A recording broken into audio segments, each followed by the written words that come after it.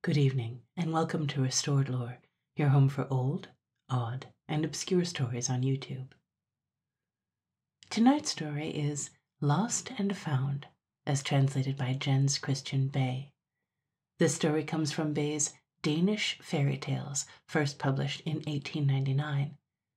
This story has everything from kobolds to the king of the wind to the devil himself, along with some non-traditional gender flipping. It's an interesting folktale. Now, let's open our imaginations and begin. There was once a poor man who walked about in the woods gathering fuel. His wife and children at home were in want of all that was necessary, both to bite and to burn. As he moved about the trees, picking up the dead branches, a stranger came along who stopped and addressed him. When the poor man told of his miserable condition and how he could not, even by the hardest work, procure the necessities of life for himself, his wife, and children, the stranger said, "Indeed, that is a dog's life, but it will depend upon yourself whether or not your conditions be improved. I may assist you. If you are willing to give me the first thing that you see when you reach your hut, I shall see that you are provided with all that you need for the rest of your lifetime." The man considered this proposition a moment. "What I see first," thought he, "is generally the old jack in the clearing in front of the house. He may have that if he cares. I can easily make another." So he closed the bargain, and they separated. The poor man approached his house, thinking how well it would be when all the small mouths, which were so often clamoring for bread, could be filled with good things, and the little cheeks become as rosy red as they ought to have been long ago. He stooped forward, bending his head under the heavy burden of the wood, when suddenly a merry voice called, "Papa! There is Papa!" Lifting his head and glancing in the direction of his house, he saw his youngest boy rush along the path to meet him. There was no time to warn the child or keep him back. He had seen him first, and of course he must part with him. It gave him great pain, but when he entered the house and found abundance of everything, he appeared cheerful and unconcerned, and said nothing of the promise which the stranger had received from him. Time passed. The man expected every day to lose his child, but no one came. The little boy gradually developed a wonderful keenness and scholarship. In school he could be taught nothing that he did not already know, so at length he was allowed to stay home, where he read and wrote diligently, paying visits to both the blacksmith and the minister, the two learned men in this part of the country, who loaned him all sorts of queer books. On his 13th birthday, the boy told his father that he knew all about the agreement with the man in the forest. "Now, you must take a knife and carve a 3-legged chair and a 3-legged table for me. The man to whom you sold me was the evil one, who has already prepared a seat for me in his dwelling. You must use no other tool than a knife, and have these 2 articles ready before my next birthday. The evil one's table and chair will become smaller and smaller as you carve mine, and when your work is finished, they will have vanished entirely." His father at once went to work, cutting and carving diligently, and when the year came round, the chair and table were finished. On the boy's 14th birthday, the 2 went into the woods. Here the boy made a circle on the earth, bidding his father seat himself within it, for as long as he stayed there, no one could hurt a hair of his head, and if he remained there 1 whole day, he would be free. The evil one would have no power over him. "It is much more difficult with me," said the boy. "Although the evil one cannot cross the circle which I shall draw around myself, I must stay there until a beautiful maiden is willing to save me. She must come and carry me away with her, but until the news of my fate can reach the world and she can be found, I must stay within the circle. Otherwise I shall become the property of the enemy." Leaving his father in the circle which he had drawn around him, he went away a short distance and drew another, placing the table and the chair within it. And, seating himself on the chair, he read diligently in a book which he had placed on the table before him. Soon Lucifer came walking along. The man had not known him before, but this time he was in no doubt as to who he was. Stopping near the father, the enemy said, "Now, the time has come for you to fulfill your part of the agreement." "Go and take the boy if you can," replied the man. "I have brought him along. He is not far away." Lucifer went to the boy, stopped near the circle, and said, "Come here. You belong to me." "Take me, if you can," was the answer. The evil one reached after him, but to no effect. He could not grasp him, and it was impossible for him to cross the circle. At length he returned to the father and tried to coax and scare him away from his retreat, but all in vain, and when he had run back and forth between the two for a considerable length of time, he finally lost his patience and walked away. In 24 hours the father was at liberty to leave his circle and return home, but the boy remained where he was, awaiting the time when a beautiful maiden should come and save him. At length, as the news of his cruel fate reached far and wide, a fair young princess who lived in a palace south of the sun, west of the moon, and in the middle of the wind, determined to rescue him. She came driving in a golden carriage, stopped in the forest where the boy sat reading, and told him to enter and sit beside her. He complied, and away they drove, far away from the place where the enemy had played his pranks.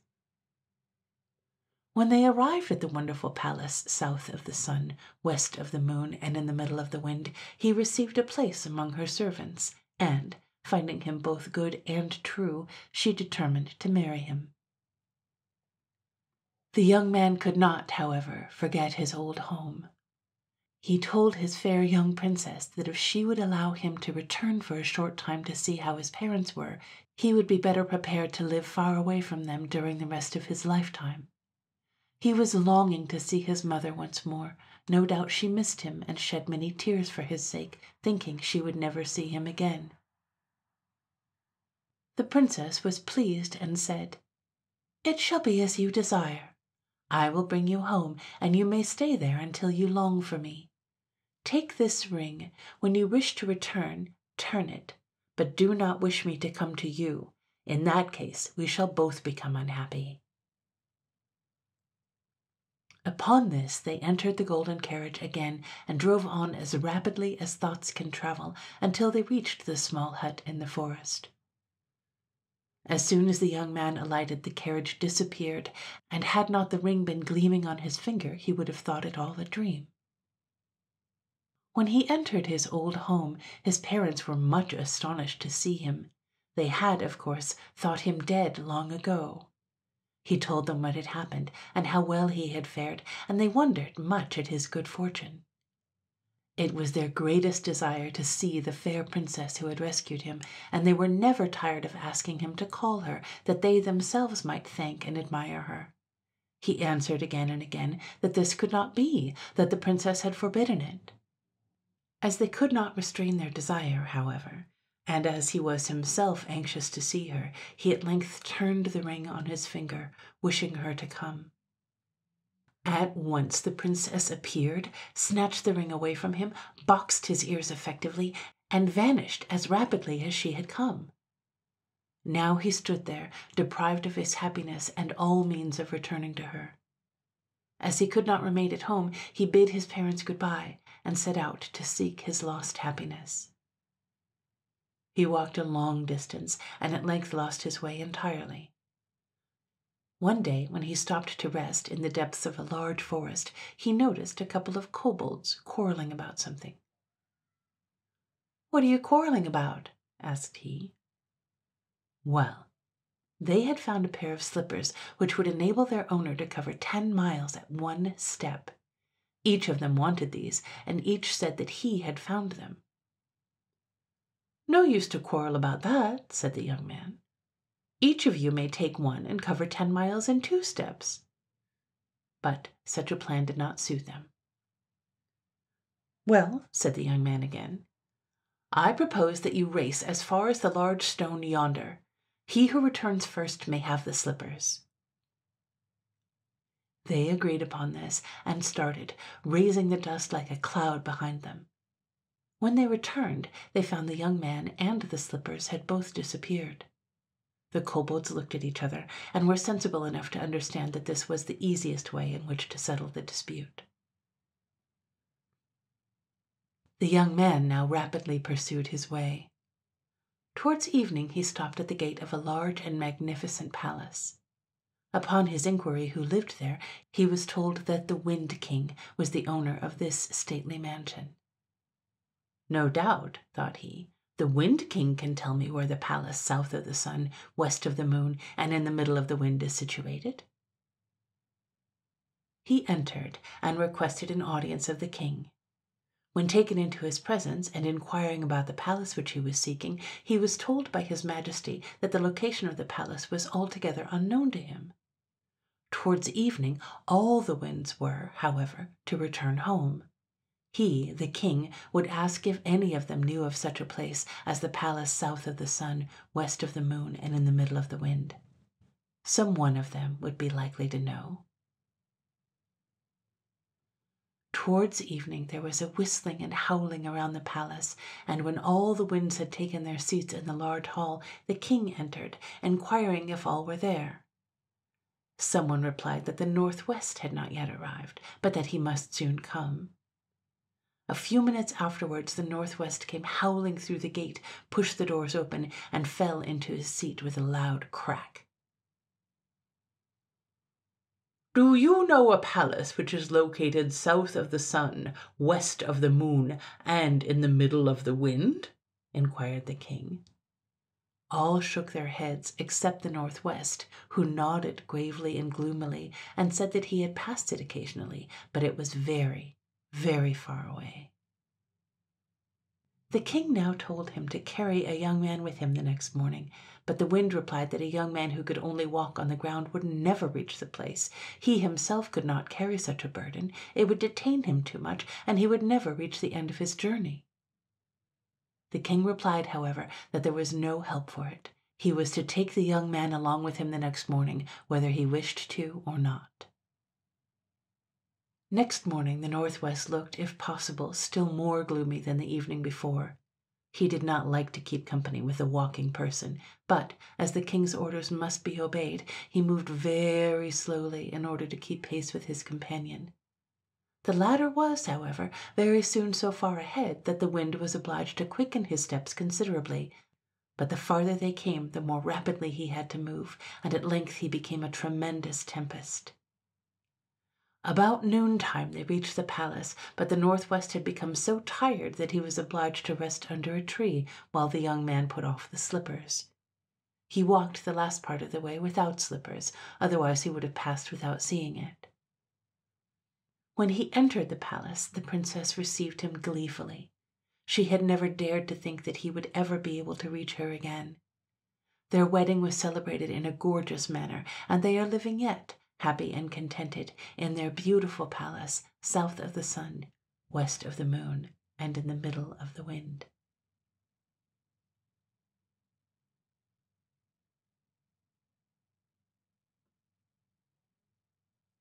The best sentence in this story is, of course, the kobolds looked at each other and were sensible enough to understand that this was the easiest way in which to settle the dispute. What an unusual story. If you've been following this channel for a while, or you're simply familiar with European fairy tales and folklore, you'll recognize a lot of these story elements. It's interesting that they do seem gender flipped in this story. I feel like it's usually women and girls who agree to give away the first thing that they find for something or another. And of course, it's almost always women and girls who are trapped somewhere waiting to be rescued.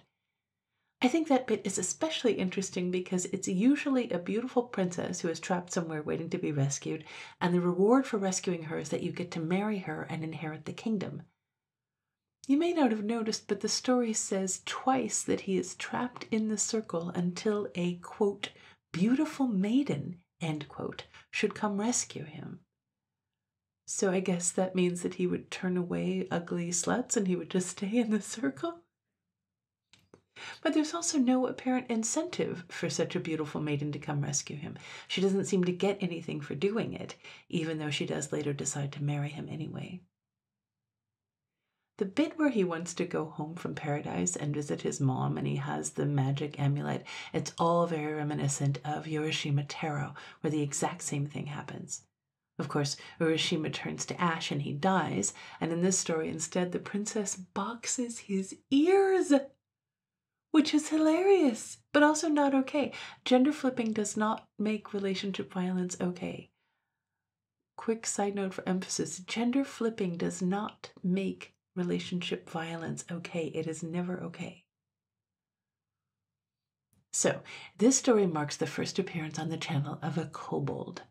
I admit that really my only prior familiarity with kobolds is from D&D, of course, so I did think that they were some kind of goblin.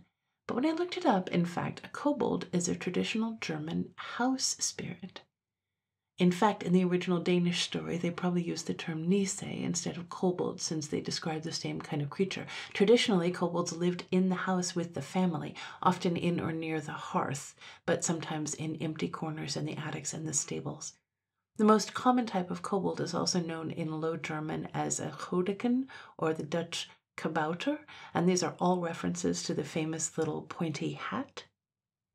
So, these creatures have had such an incredible fall from grace. They were probably originally derived from the Roman lares. Romans kept these domestic gods as these kind of household gardens, and they were probably relics of ancestor worship or early domestic pagan rituals. The Romans seem to have borrowed them from earlier Etruscan religious practices.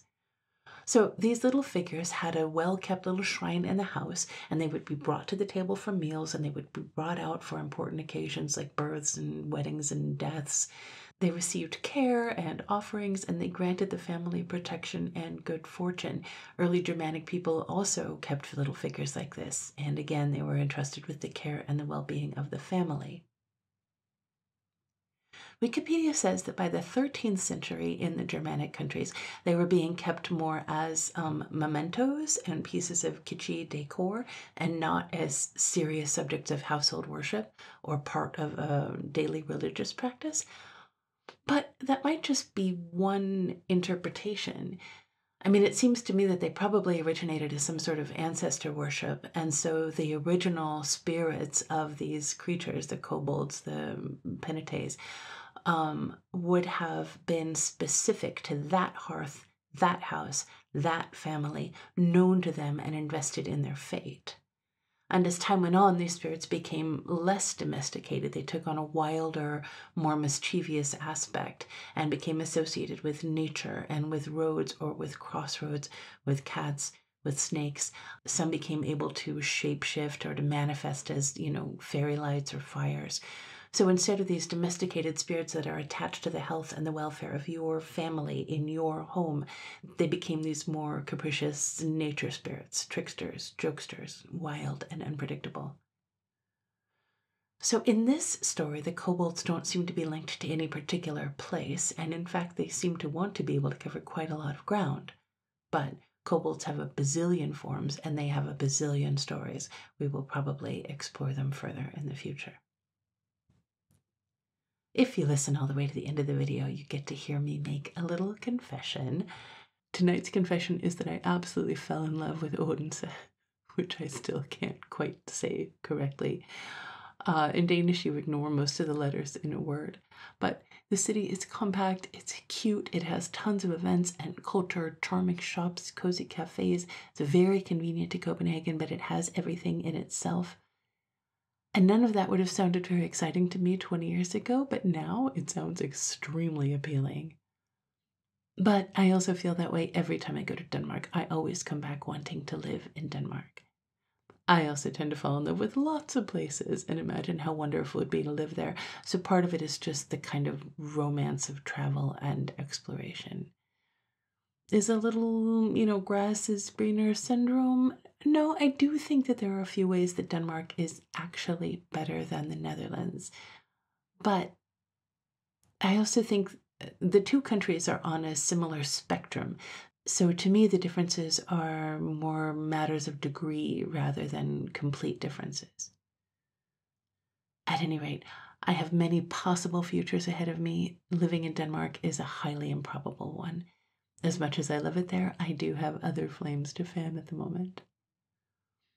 If you like to fan the flames of old and overlooked literature, you've come to the right place.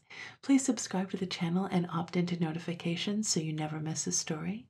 Also, drop a like or a comment on this video. It really does help the channel get discovered and continue to grow. Thank you so much for listening, you guys. See you in a few days.